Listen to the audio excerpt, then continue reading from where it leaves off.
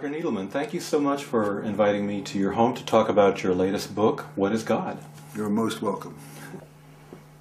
Dr. Needleman, you have an unusual cover to this book. It's simpler than I expected, but we'll go into that at the very end. Your first sentence in What is God is, "To think about God is to the human soul what breathing is to the human body." I thought that was a rather unusual approach to begin to explore the subject of God, but from a philosopher, I suppose that's eminently appropriate. It's a little complicated or not so obvious. For me, when I find, sometimes it takes me a year or 2 years to find the first sentence of a book. And when I found the first sentence, I almost consider the book as almost a half done. It's not easy.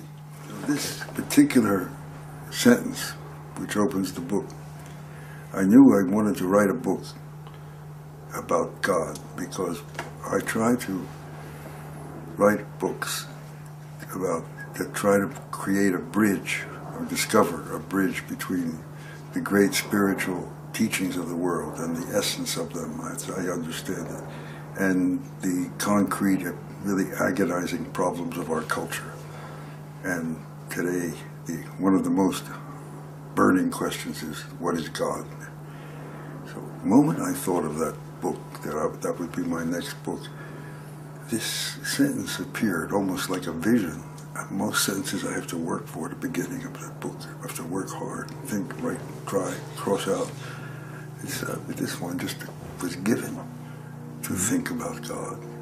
Is to the human soul what breathing is to the human body. And it was so appropriate. I just wrote it down because there's a kind of pondering, a kind of thinking, a kind of weighing of ultimate questions, which when you are open in a certain way, when a question like this opens you, your whole state changes. And your attention is brought down into your soul, into your inner world, and you feel a new vibration, a new life, because you're pondering, you're thinking about a very deep, important question. And the breathing actually changes, like in a serious meditation. Mm-hmm. Something happens to some part of you inwardly that is noticeable. Why do you think this question today is so important? What is God? Why is it particularly important now?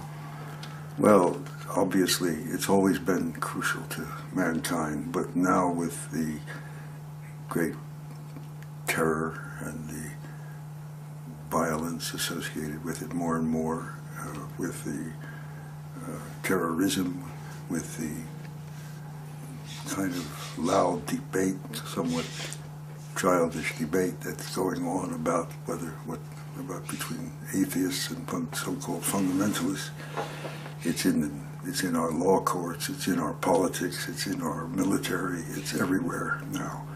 It's very surprising that this question has become so alive and so big and so important in an era which was supposed to be, God was supposed to be marginalized by science. On the contrary, it's more crucial, more critical than ever.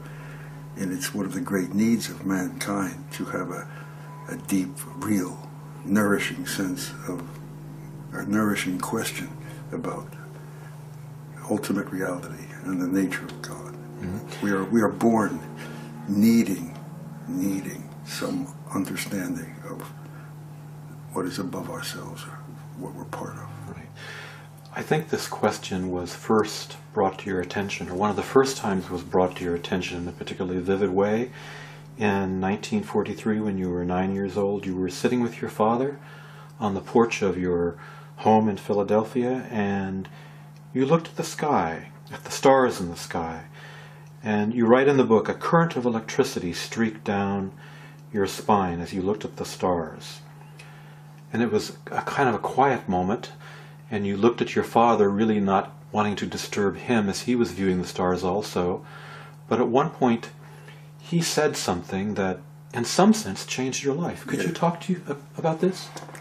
We were looking at the sky, and as you say, and suddenly, it was summer, and suddenly A million stars appeared. I've never seen a sky like that. I don't know what happened, how it happened, because usually the summer air especially usually covers most of the stars and blankets them out in a way. And it was as though a whole new instrument of seeing appeared, and I saw all these stars. And I was deeply, this energy, or whatever it was, at that time came down my spine, my back, and I was so still and so taken by this amazing vision. And my father, who had been totally silent up to that time, I don't know whether he felt something coming from me or what. And as we were both sitting there silently, which we almost never did, he simply said, without even looking at me, he said, "That's God." And that did change my life. That was the beginning of some kind of search in my life. It's ironic that with the progress of technology, that the night sky has become dimmed for so many people.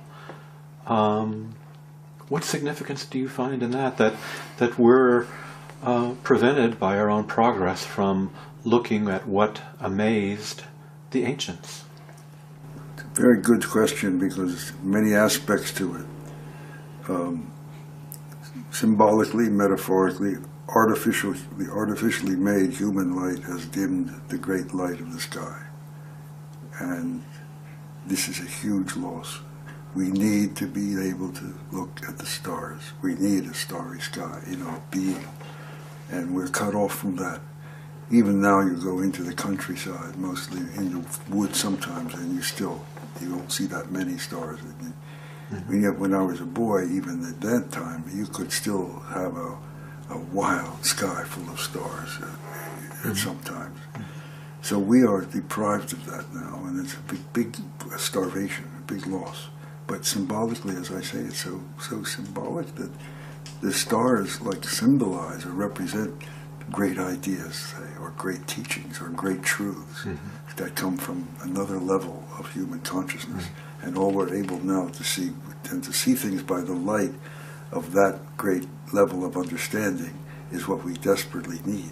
It's like the light of great truths that come from a higher level of being, a higher level of consciousness, is now been replaced by the light we create through our own thoughts. That's what it represents, as a symbol. And we really can't live a full life by the concepts that we have created by our own ordinary state, our own ordinary mind. That's what it symbolizes to me. Why can't we live with those concepts? Because they don't point us to what we are meant to be and how we are meant to live.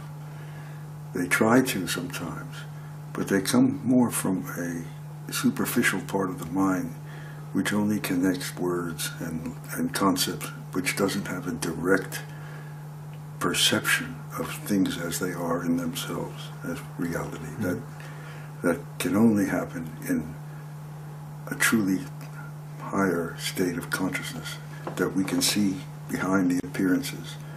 So we live in a world of surfaces and appearances and what seems to be true, but the world as it is in itself, we are barred from by that screen of what the ancient philosophers called the world of appearances, of illusions. We live in an illusory world, basically. At the moment when you saw the sky and heard your father say, that is God, you also had what you call in the book an I am moment. Tell us about that I am moment. Everyone has such a moment, or more than once, I would say, very often, but almost everyone has had these moments in their life, often in childhood, when suddenly, for some reason, either you're in danger or you're in some great joyous experience or some shock of some kind, or just for who knows what reason, or something beautiful, or watching a baby born, where you feel the sense of presence, that I am here, simply I am. And that is a great moment which we experience our true, something that points to our true identity as opposed to our egoistic identity. You said to understand what God is demands from the outset the presence in ourselves of what God is. Talk to me about that. That need to understand, that vibration that makes us wish and seek ultimate truth as the most important enterprise of our life, is itself a special form of energy, is a special form of life force in us that propels, and the question we ask in those moments is like the end result of that energy pouring through us. And that energy is a higher, I don't know if it's God, but it's pointing us to it. So what I say in the book is to really ask that kind of a question. We already have the God element in us. And yet, as we age, we tend to lose this sense of presence in ourselves. Why is that? We are in a world that doesn't have respect for that, and which attracts us to other needs, which are legitimate sometimes, other desires, material desires, physical desires, social needs, obligations, fears, desires, all the part of what you might call, not necessarily in a negative sense, but our socially conditioned personality is what takes us more as what we are, which we start believing in, and we're drawn away from that pure love of truth. Right. You also said something that was really rather startling for me when I read it in the book, and that you said our exploring mind is intrinsically atheistic. So if your question is, what is God, that automatically puts you into maybe an atheistic state of mind, and at one point in your life you became an atheist. Could you tell us how this happened, when this happened? Well, I don't think I said our exploring mind. I think our ordinary mind. Ordinary mind, yes. Ordinary mind associates thoughts, images based on, used largely on sense perception or on hearsay or what someone told us, or it doesn't go deep. So our ordinary mind is really at the service of our ego usually. And it doesn't really know about, it doesn't have any idea, it has a concept about God maybe, but it doesn't have an experience of God. The experience of God transcends the ego. So insofar as we are locked into our ordinary conceptual mind, we can't really say we have a belief in God. And intellectually maybe, but an intellectual belief is like a belief in a concept or a theory. It's not rooted in an impression, a deep experience of something which is so true, there's no possible way of doubting it.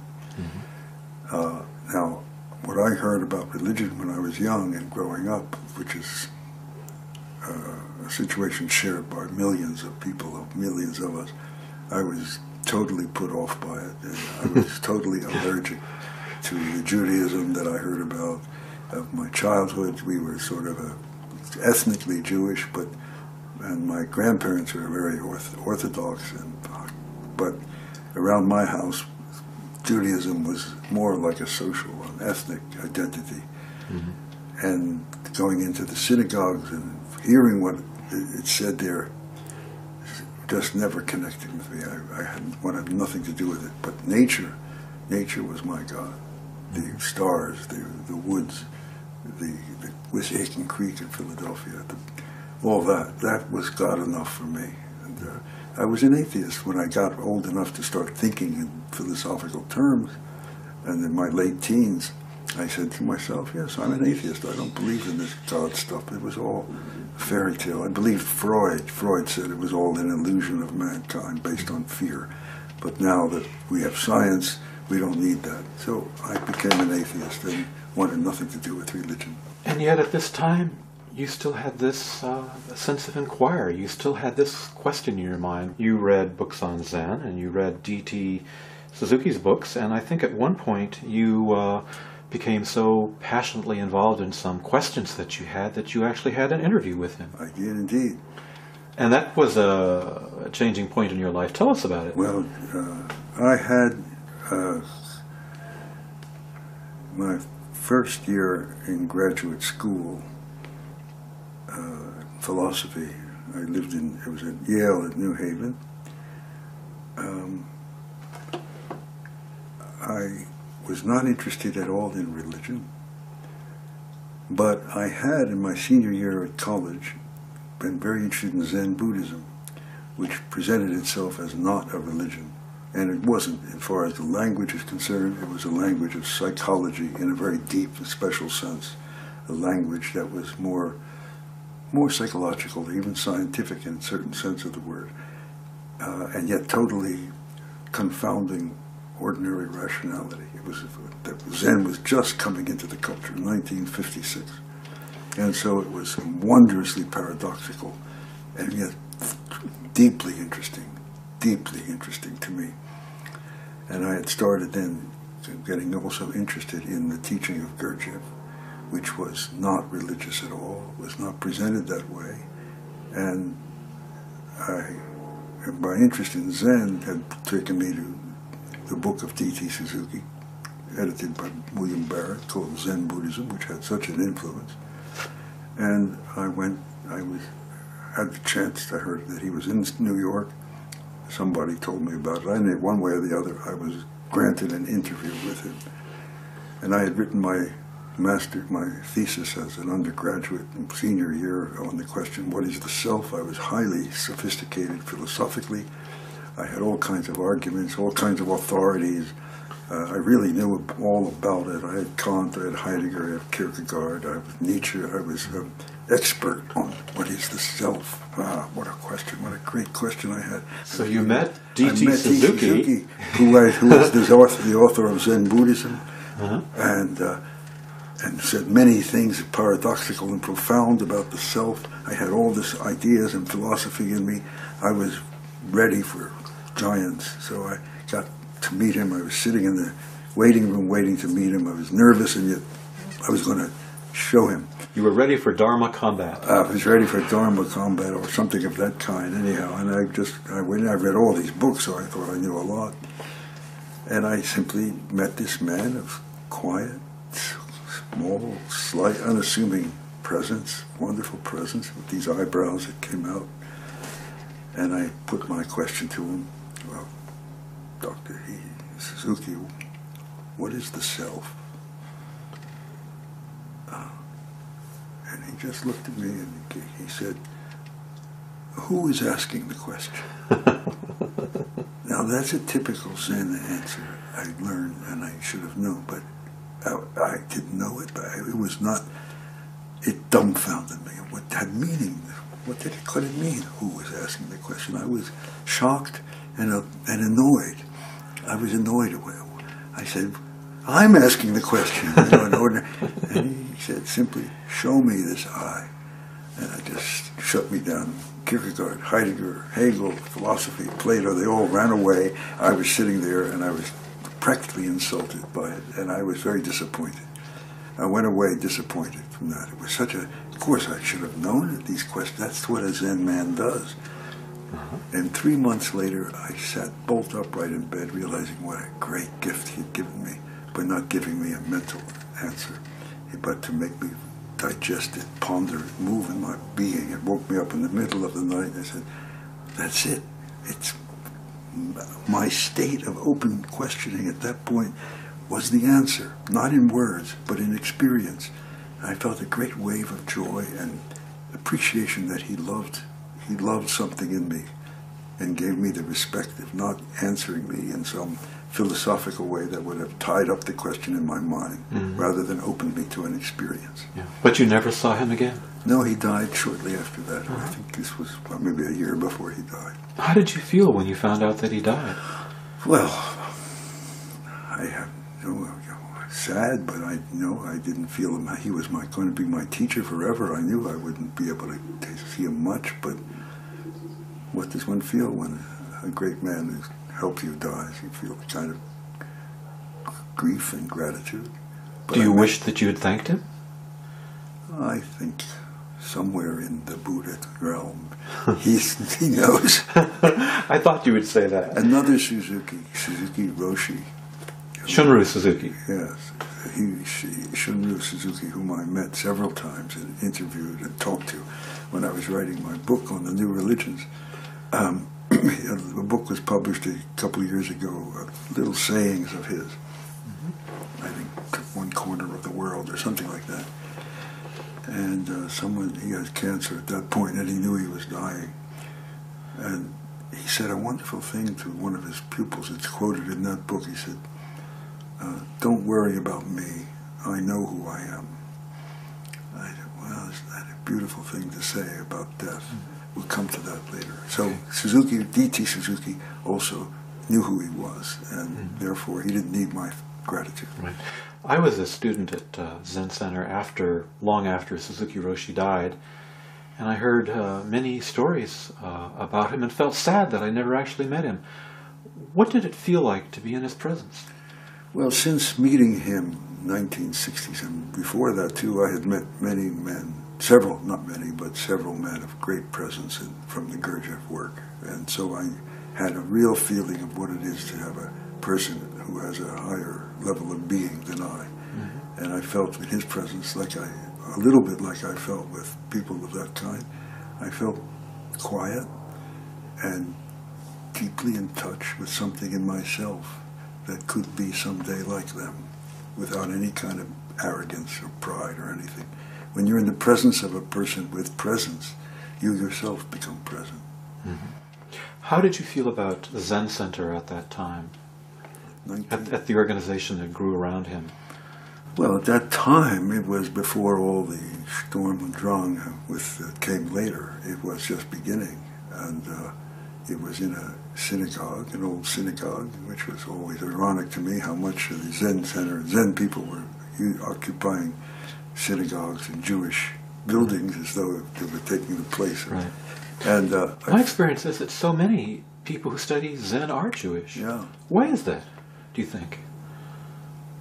Well, it is spirituality without being religious, without religiosity. Mm-hmm. And like myself, many Jewish friends, people, young people especially, have been grown up sometimes in an atmosphere where there was very little real spirituality, but a lot of ethnic and rules and rituals and language and things about religion that they couldn't give themselves to.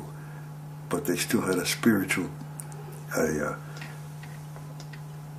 deep wish in their being for something they couldn't name. And Zen can touch that without at all provoking the religious allergies that so many of us have grown up with. Do you think there's something in the Jewish soul and the Jewish psyche that yearns for meaning, that yearns for meaning in life, that seeks out questions such as what is God? Or what is spirituality? I don't say it's particularly Jewish. I think it's in every human being. Mm-hmm. This yearning, this need. I think the intellectual sophistication of Zen may be particularly appealing to Jewish young men who tend to go into academic studies and tend to be intellectual and ethically activist. Mm-hmm. And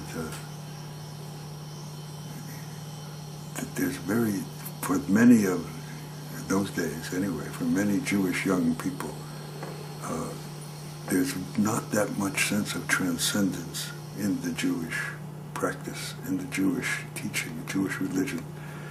And whereas in Catholicism, come of Christianity, although that too has become somewhat secularized, there still is a degree of transcendence being spoken of. But when you go to many Jewish things, synagogues, you don't find it. You find it sometimes spoken of, but it isn't really communicated. At least it wasn't for me. Right. You got a teaching job at San Francisco State, college. You taught the history of Western religious thought, and you got this job around the time that there was a spiritual revolution brewing in San Francisco. You were at the epicenter of this, and at the same time, when you got this job, some of the religious thought, if I can put it that way, kind of put you off, and so you found yourself in a position where you had to teach something that really kind of repulsed you, but yet at the same time, in familiarizing yourself with it, you became attracted to it. So can you talk to us about that? Yes, well, you just summed it up quite well.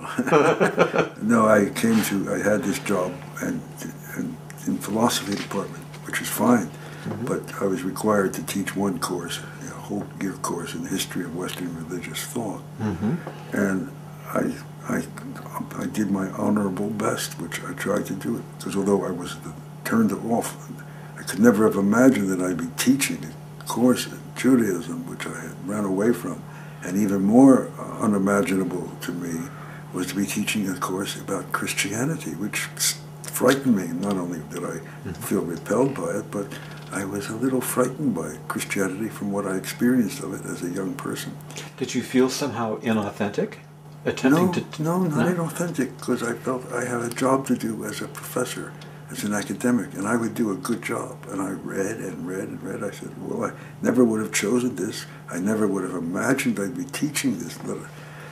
And so, but nevertheless, I will do a good job. So I started reading and studying and reading about Judaism and Christianity, and I discovered this is much deeper and much more alive than I could have imagined.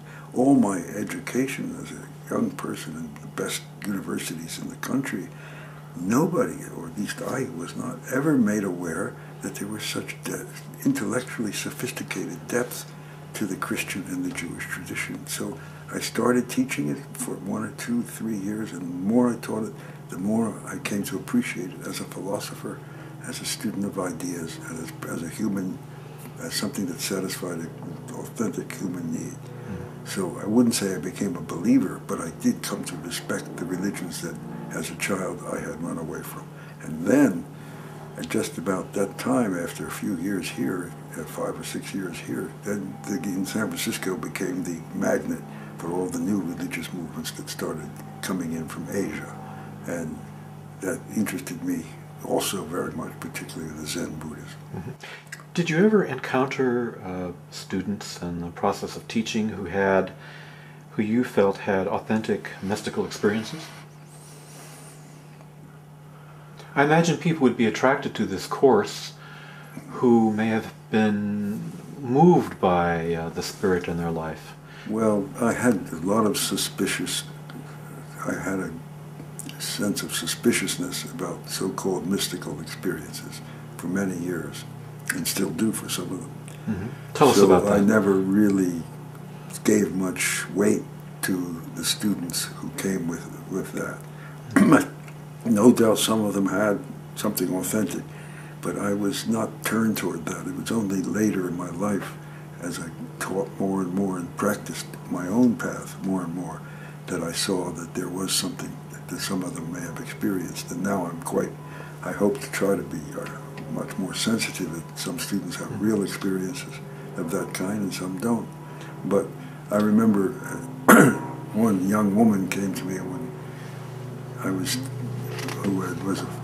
about 19 years old or something, and we had been reading St. Augustine. She was part of the following of the Mahesh Yogi, the Transcendental Meditation. And she came up to me and said, pitying poor St. Augustine, because he worked so hard to experience anything like God, when there's they understood all you had to do was sit for 20 minutes twice a day, and you would reach God. And I said, come on. This was the dark side of the New Age movement. Nevertheless, some of the people did touch something very real. You couldn't dismiss it all. But there was a lot of gullibility also. Yeah, there was a lot of gullibility. A lot of pretension and... Pretension, gullibility, worse than pretension, there was on the part of some of the gurus exploitation and really some kind of destructive brainwashing of a certain kind. One day in class, a student waited for all the other classmates to leave, and he handed you a book about Gurdjieff. Yes.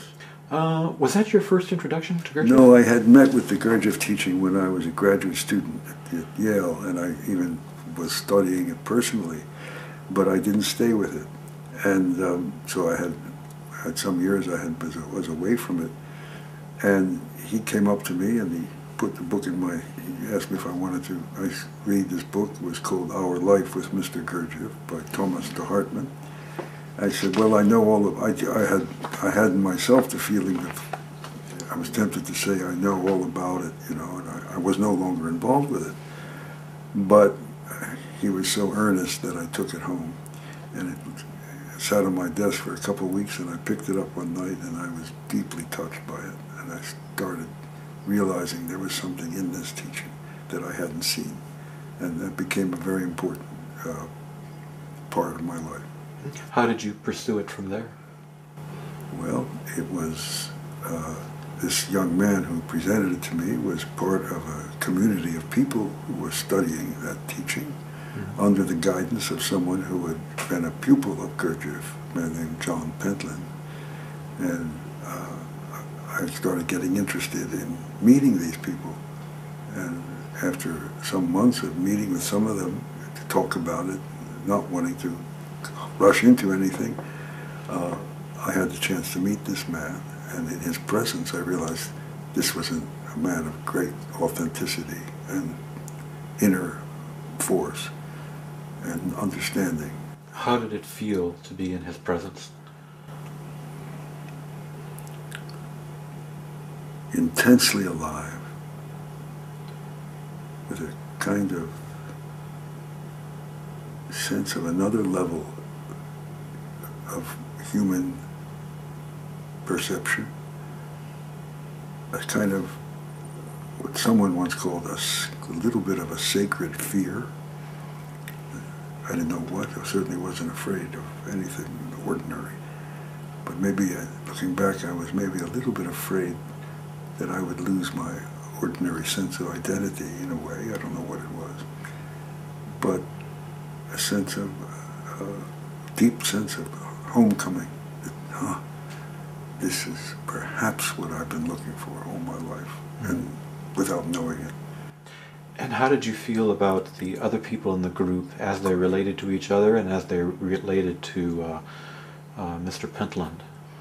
They all had a deep respect for him without being slavish. That was the most important thing I think about. They had a deep respect and a deep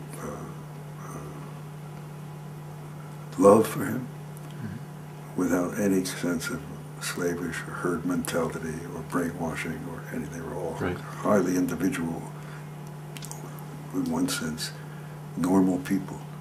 Of course, at this time, being in the epicenter of the New Age movement, New Age spirituality, you were keenly aware of just how susceptible to spell people can be. Yes. So you must have been looking out for that. I was, but I didn't see anything like that. This was only contrary. That we used to, I came to the point of defining the difference between this is sort of half of a joke, but between a cult and a genuine spiritual path. And the difference is, as I say, it's two paths, but the difference would be a cult is very easy to get into, but very hard to get out of.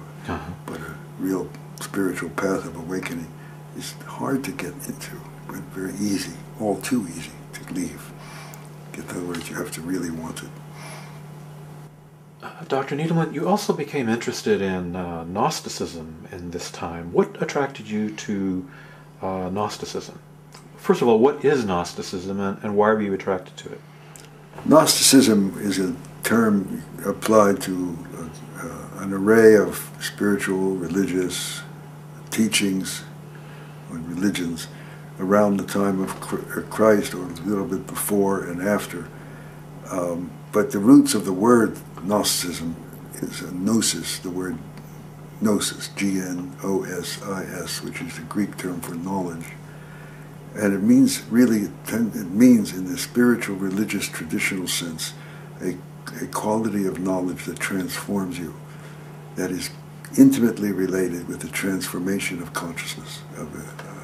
And therefore, it's something which is not specifically to those what are Gnostic sects, which are what usually is meant by Gnosticism. They were, for a long time, they were considered by scholars as sort of an aberration, and by Christian theologians as a heresy, and because they had much bizarre sounding language and bizarre sounding teachings, and they seemed at the very best to stress knowing rather than faith, which was a heretical idea for the Christian teacher.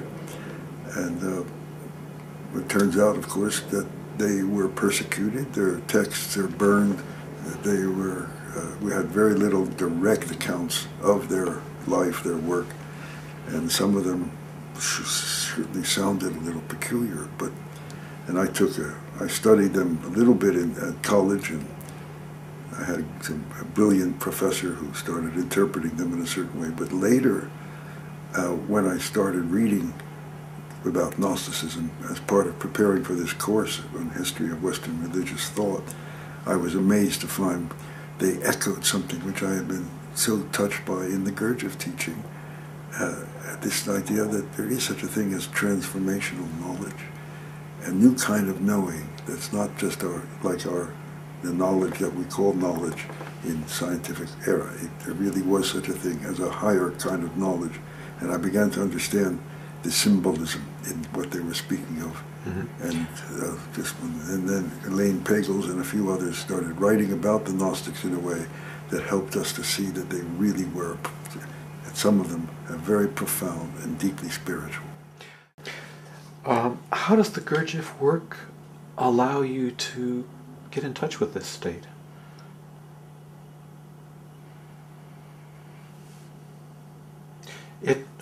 In your book, you mentioned special conditions, I think, and I immediately wondered, I wonder what those special conditions are. Is this something that's private to the teaching, or is it something you can talk about? Well, just one of the most important aspects of special conditions is to be surrounded by men and women whose main aim is to wake up to their true nature. Not to make money, not to have pleasure, not all those things are very important in our ordinary life. But insofar as there's a community of people helping each other in some way by their attitude, that is probably the chief aspect of these kind of special conditions. Mm-hmm. That a shared aim, which is very uncommon in the life we ordinarily lead, when the motivations and aims are not at all that way. Mm-hmm. Do you consider yourself an atheist now? No, not at all. I understand the Gurdjieff teaching does not stress the word God so much.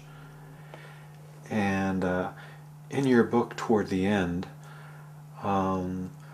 you made some kind of, I don't know what word to call it, some kind of opening. You actually made a point that atheists might, in fact, be on the right path, for by excluding the concept of God, they have they've in essence removed themselves of some baggage that prevents them from understanding what true religion or true spirituality or God is. Perhaps you can say it better. It's a very good question, and it's a very interesting thing. Because we're in a world now where evolutionary biologists in their study of biology are coming to conclusions there is no such thing as God without having really examined what consciousness is. Right. I asked one of these so-called experts, what is consciousness? He couldn't define it. And he couldn't specifically say what relationship, if any, consciousness had to evolution. I also asked him what value altruism, if altruism had any relationship with evolution, he said, in his opinion, altruism, doing good to strangers, was a misfire of evolution. So when you combine these two things together, kind of a lack of exploration of consciousness and a basic diminution of goodness, not so good. What's your question? Oh. I'm sorry if I rambled. Not at all. Well, atheism just seems to be on the rise, and there, along with it, there's not so much of a focus on the question, what is consciousness? Right. Well, atheists may not look at it this way, the publicized atheists, but right. They could be understood as providing a useful purgation of illusions about God. Mm-hmm. And that's a very precious thing to do, is to help people free themselves of superstition and self-indulgent illusions, sentimental fantasies, which can be latch on and fuel egoism, selfishness, even violence. Huh. So if they can help people get rid of their illusions about God, and not necessarily take away from people the deep source of hope and help that their feeling for God brings. Mm-hmm. In other words, if they can take away what is destructive in people's belief of God, that's a very precious service, and I try to look at them that way. If that's all they do, and if they try to destroy people's faith and get rid of their faith, and they have nothing to put in its place, that's a very dangerous and a very contemptible thing to do. Right. If you take a man's religion away from him and you don't give something in its place, you have done a great harm. So I don't think they put anything in their place, but I'm not trying to say that I'm trying to treat it as a service that they can, for example, at a higher, deeper level, when the greatest mystic of the Christian tradition, or one of the great ones, Meister Eckhart, says things like, I pray to God that he free me of God. What does he mean? He means, I pray to God that he help me separate from my own thinking that puts a conceptual form on something and therefore prevents me from directly experiencing the truth about it. So I pray to God that he free me of my own thinking about God, because that's bound to be very ordinary. And so that's a sacred task, is to help take away illusions. But unless the other hand is giving something in its place, then it is not to be affirmed at all. So I try to say that in the book, yes. Okay. Well, I'm so glad that you clarified what I mangled for you. No, it's a good point. And if I was, what is consciousness? No, nobody has defined it. You only know it when you have it. They can't define it. No. But to reduce it to selfish or animalistic motives, no insult to animals, but to reduce that, all these refined human qualities of ethics and altruism and search for truth, to reduce it to just the physical survival mechanisms, is to take away the uniquely human element in us. And that is what I consider one of the toxic ideas of our culture, just as toxic as violent fundamentalism. Mm-hmm. In your book, specifically talking about the Gurdjieff group, you mentioned that God needs awakened men for God's justice to be in the world. Awakened men and women, of course. Men and women, of course, yes.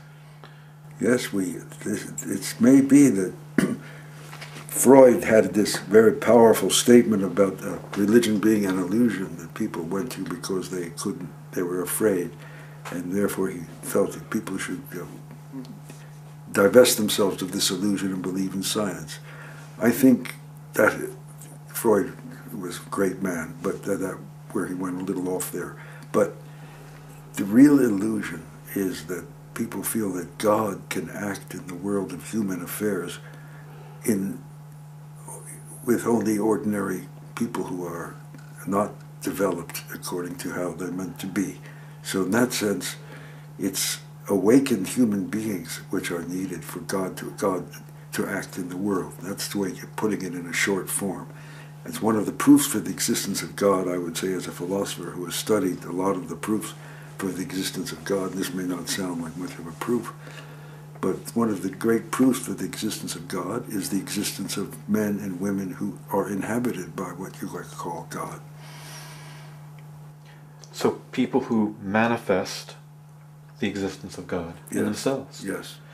I read that one quote in your book, and I found that profoundly moving. The direct quote here is, "The proof of the existence of God is the existence of people who manifest God." Yeah.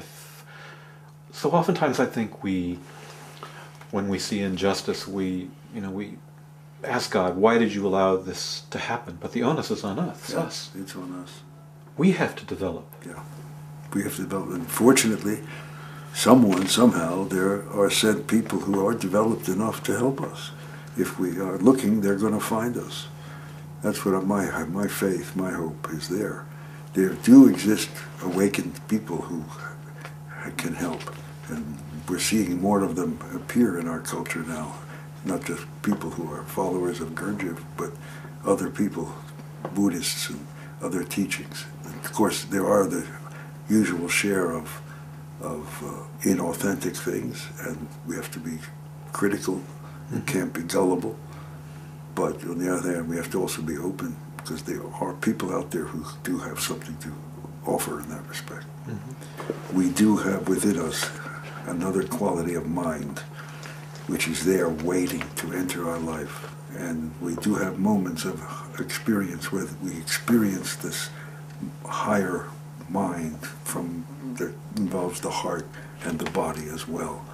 And those moments appear. And then at that moment, we know that this is in me. We are that way. That's what we are meant to be in touch with in our everyday life. And these moments are telling us, "I am you. Let me into your life." Mm-hmm. So it's not that the mind our attention may be narrowed down to deal with the practicalities of life, but there's nothing intrinsically in our makeup that compels us to to lose all contact with this bigger mind while we're exercising the little mind. The little mind can be exercised and still be in touch with the big mind. That would be the purpose of a spiritual discipline, is to make that more common, more possible in our life. Dr. Needleman, you've written a beautiful book that is both simple and complex, and it has nuances in it that I just discovered on the second reading. I'd like to go back to the very beginning when, as a child of 9 years old, you were with your father on the porch looking at the clear, starry night sky. And I'd like to put it in the context of the age we live in now, where the progress of science, the progress of technology has actually obscured the clarity of the vision of that night sky. So with that analogy, I'd like you to give us some concluding words.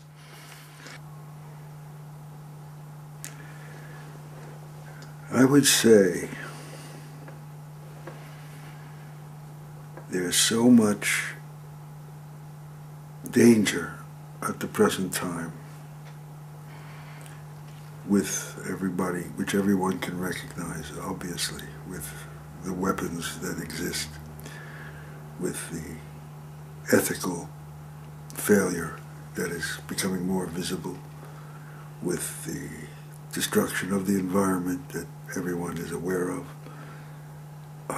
with the toxic ideas that are reducing our sense of what we are meant to be and affecting our children, with the art that circulates around, sometimes in forms of music or other kinds of visual things, that actually suppress the inner metaphysical faith that a human being, is meant to be something much more than we think.